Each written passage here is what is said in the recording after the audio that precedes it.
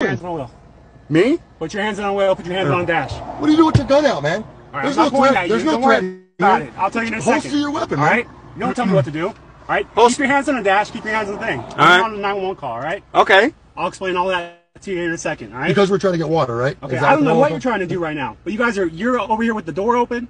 All right? Yeah, we take a piss and look at that. Is it illegal to have the door open? Cool, man. So calm down. Let's start over. You put your gun away. I'm not calm down. Put your guns away. Don't worry about my gun. Put your gun away. Our hands are up. You don't tell me what to do.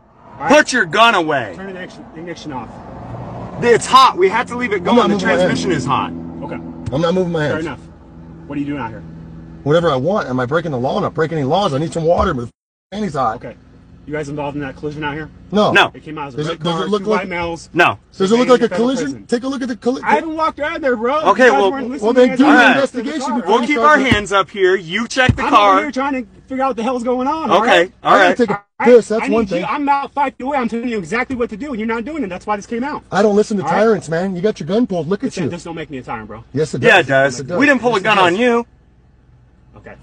Listen, let's start over, man. What's your business out here right now? Anything I want to do, a free American citizen, exercising any right I can. So you weren't involved in an auto accident right now? Why don't you take a look around and do your own investigation? Okay. How about this? Pursuant to the 5th, I don't need to talk to you anymore. How about that?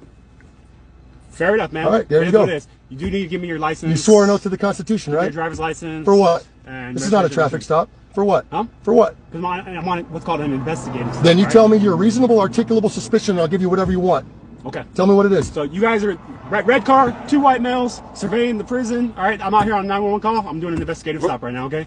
So haven't had the chance to talk to you. Was there a crime? Is cameras a crime? There's possibly a crime. All right. So I need your ID. You got to figure out if there's a crime first. Do you have articulable suspicion? 458.